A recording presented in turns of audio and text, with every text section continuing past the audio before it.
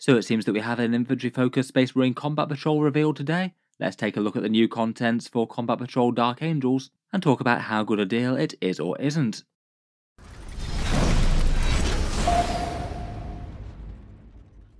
Hello and welcome back to Warspecs Tactics, where today we're talking Dark Angels once more. At present I'm hard at work at the Dark Angels Codex review, which will be out later in the day, though I thought I'd stop off to talk about the news that we're getting a new Combat Patrol for Dark Angels, now 100% confirmed from leaked images within the book. This was something that I was kind of interested to see whether it would be confirmed one way or the other. The way that Warhammer 40k codexes showcase their combat patrols is that they have a big picture of their combat patrol set along with the details of how to make the standard set, and then get specific datasheets and the rules for playing the combat patrol within the codex itself, though they should also follow as digital downloads online as well. I believe the Dark Angels Combat Patrol also has the present on the datasheets that's in the Deathwing Assault box, the extra data cards to make up the 20 ones for the Dark Angels alongside the 16 ones from the core codex. It seems that the new one for the Dark Angels is called the Vengeful Brotherhood. As well as revealing the models, it also has the rules for the Combat Patrol game system, which I will go over briefly at the end of the video as well. Personally, I'm perhaps primarily interested in how much of a discount it can get us for some nice Space Marine miniatures, though I would bear in mind that this one will replace the Redemptor Chaplain and Inceptors box set that we have currently, which I would rate as one of the more helpful ones for Space Marines, mainly due to being able to get that Redemptor at a discount, which often tends to be a fairly central and kind of powerhouse unit for the faction. Taking a look at the actual contents though, and the Combat Patrol box set will cost £95, €125 or $160. So far all the ones for 10th edition have been at that same price point, even though with the majority of other releases it does seem that the content in them has been getting less generous in terms of percentage discount. In the new version for Combat Patrol Dark Angels, it seems that we get the Gravis Captain, the multi-part version with the option for the second melee weapon, one squad of Blade Guard veterans, one squad of 5 Hellblasters, and one squad of 10 Intercessors. In addition to that, you also get the Dark Angels upgrade sprue with some shoulder pads for the Intercessors and Hellblasters. That's the only bit that I am a little bit uncertain of as to the contents of this. It looks like all the Intercessors and Hellblasters are modelled with this in shot, though what I'm not sure about is whether or not it represents the old style upgrade sprue, the one with the sort of power sword upgrade for the Intercessor Sergeant, or whether it would be a copy of the new Dark Angels upgrade sprue, the one with exciting stuff like the Deathwing Plasma Cannon, the Watcher in the Dark, and other bits. I think out of the two I'd kind of hope it might be the latter. That one's got more interesting stuff and could be used as a bit of a resource beyond this box set. That is what the Black Templars got with their box set, though I guess we'll have to wait and see when this one's officially announced. Putting the points cost for these together and you get 465 points in game, I feel like comparatively that could be worse as combat patrols go. In days past it used to be that they'd aim to have about 500 points worth of models in these, though in general that's definitely slipped over the past few years or so. The majority of Combat Patrol box sets that Games Workshop unleashes these days tend to be under 500 points, and at the moment I'd actually say that 465 points is actually on the upper end, even if it is still a fair way off some of the absolute best deals out there like Genestealer Cult and Custodes. For discount on the kits, the price individually is £116, €152 or $190, and that's just based on the Space Marine kits themselves, not the upgrade sprue. So that means if you wanted these exact Space Marine kits in your army, you'd save around about 20% compared with buying them separately, which admittedly is on the kind of lower end for Games Workshop Combat Patrol discounts, but it's still not nothing. And it's maybe not too terrible for the Space Marine Combat Patrols, as you do get those upgrade sprues. I guess potentially you could resell them to other Dark Angels collectors if you didn't collect Dark Angels. We might find them genuinely kind of handy to have for shoulder markings and things if you do collect the Forces of the Unforgiven. Admittedly, the old Dark Angels Combat Patrol box set was on the slightly lower end for Space Marine discounts as well, though I would argue that the unit mix in that one was really quite nice, getting the exciting Redemptor. Otherwise, for thoughts on the contents, the thing that maybe surprised me the most about this is that there's absolutely no unique Dark Angels content in this. Sure, you get the upgrade sprues like you tend to in the past with the Space Marine Combat Patrols. I honestly thought that there would be unique Dark Angels miniatures in this one though, maybe those Inner Circle Companions or a squad of Deathwing Terminators. When the Black Templars got their range refresh, they both had a Crusader squad and the Marshal in their Combat Patrol alongside their upgrade sprue. And in all honesty, I thought that the main reason that they hadn't included unique models in the Combat Patrol box set was due to the Dark Angels not having any yet, and that will be swiftly rectified as soon as they got a release like this. I'm kind of in two minds as to how good a thing that is though. On the one hand, I feel like it could have been quite easy to add some unique miniatures into this. You could have had the Inner Circle Companions, or maybe a squad of the Deathwing Knights. Either one of those would have made it feel like a truly Dark Angels box, aside from a standard Primaris Space Marine box with some extras tacked on. Perhaps in particular the Inner Circle Companions could have been a big draw to the box if you had them in place of the Blade Guard. It does look like they're going to be sold in units of 3.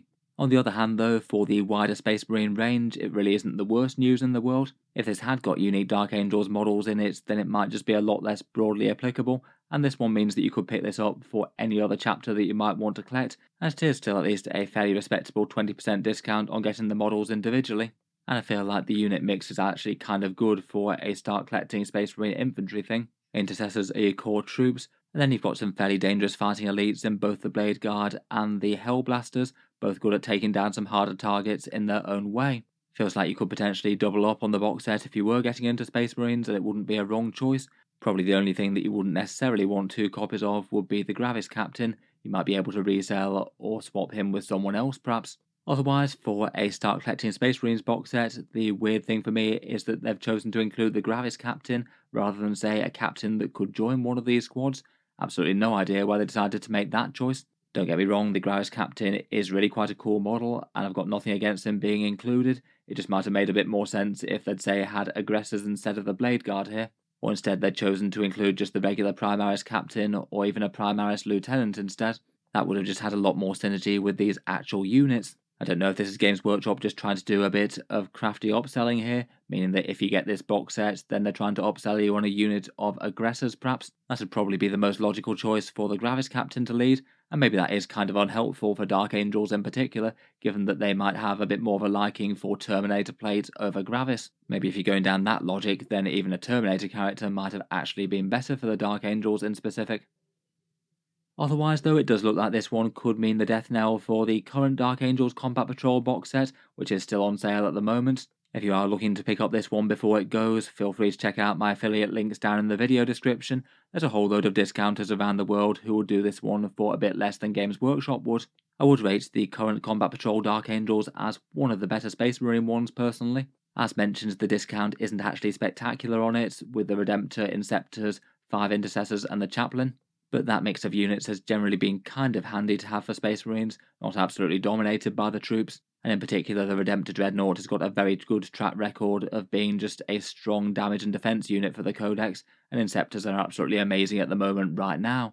They're usually fairly dangerous with Plasma in the past as well. Compared with the other Combat Patrol box sets in 10th edition though, this one doesn't feel anywhere near as much of a flat downgrade as basically all the rest have felt to me. I feel like it will still be quite a good force as a start Space Marine box set with some dangerous units as well as some troops. I'll be interested to hear which one you rate as better, whether or not it's the old one or the new one. Finally, in Codex Dark Angels we do have a few rules for this new box set if anyone's interested in those. These apply to the Combat Patrol game only. As per normal, they're sort of a mix-up of a few different stratagems out of different detachments, plus a choice of enhancements and secondaries. The 3 stratagems that you get are Fight on Death on a 4+, or going to a 3+ for the Blade Guard. There's a 1 command point 1 for piling and consolidate 6 inches, and a 1 CP 1 for lethal hits when you're shooting. That'll be quite good for the Hellblasters taking down heavy stuff, I guess. Otherwise, your Gravis Captain either gets sustained hits 1 while he's on an objective, or he gets to gain 1 CP on a 4+ if the army destroys their Oath of Moment targets. And finally, for secondary objectives, you have one where your opponent nominates a midfield marker. You get 5 victory points if you control that at the end of any one turn. And otherwise, a nice Hunt the Fallen style one where you get 5 victory points for destroying an enemy character, and then a further 5 if all enemy characters are slain at the end of the game. I kind of feel like Games Workshop with these Combat Patrol box sets might be slightly trying to move things to a more infantry-focused thing. The monsters and vehicles that we've seen in the Combat Patrols have been kind of on the light side compared with things like the Redemptor, so perhaps that could be one motivation for why they tend to be going away and they tend to be a bit more infantry or light vehicle focused. In any case, let me know what you make of the new Combat Patrol box set. Would you be tempted to pick it up or not, and how do you think it compares with the new one? And feel free to subscribe to Auspex Tactics if you'd like to see more like this. I'll hopefully be following up with a full review of Codex Dark Angels later in the day. Finally, if you'd like to help support Auspex Tactics and keep all these videos coming, I do have a Patreon page that's linked down in the video description, which is the main thing that allows me to keep all these videos coming quite so regularly. Given that today is the day that the Deathwing Assault box set goes on sale, I will also mention that that's the subject for my February giveaway. At least at time of recording, it looks like that has not sold out from Games Workshop. I didn't personally have any trouble picking up copies of it for the channel giveaway between Games Workshop and friendly local gaming stores. In any case, the channel February giveaway will be for 6 copies of Deathwing Assault, the big new box set with 16 Terminators, including 5 Deathwing Knights and Belial, plus the new Codex and data cards. As per normal, there's going to be 2 equal ways to enter, both links down in the video description, either supporting the channel on Patreon for any amount, or supporting via social media. If you're going for the Patreon option, it's links down in the video description, and that gets you automatic entry to the giveaways each month. The next one will be for the Tau Kroot box set. And if you're going via the free social media option, then do 3 actions: subscribe to the YouTube channel, like the Facebook page, and to actually enter the draw, the post for the giveaway goes live on the 1st of February at midnight UK time. Reply to that post with a photo of any 40k mini or imagery, along with your name and the date handwritten within the same photo, the last bit just to deter Facebook bots and spammers. The draw will be done via a random number generator, with all the channel patrons and the Facebook entrants entered equally, and 6 winners will be pulled out. I'll announce that in the channel update video on the 4th of February. The box sets will be posted as soon as I receive my orders of them. In any case, feel free to check out the link down in the video description if you'd like to be entered for that. Otherwise, just an absolutely enormous thank you to anyone who is helping out to support the channel. Let me know what your take is on the new Combat Patrol and any of the new leaks about the Dark Angels Codex in general, and I'll be aiming to be back with a full review of the Dark Angels Codex here on the channel sometime later in the day, just as soon as I can get it recorded. In any case, an absolutely enormous thank you for listening, and I'll hope to see you guys next time.